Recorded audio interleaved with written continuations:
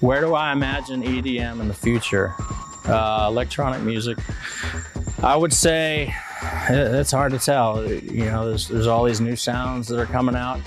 I believe that people are starting to get bored with your typical quote EDM sound right now that you would hear at a lot of these festivals main stage, whereas if you left one DJ and came back an hour later and you're hearing another one, it's going to sound similar.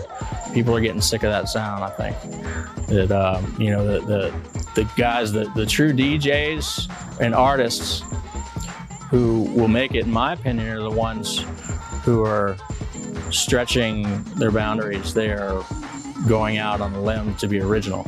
They're not following anybody else's style. They're doing their own thing. They're doing their homework as far as digging up their sources of music and using their knowledge to put towards it. That's what makes you stand out above the rest.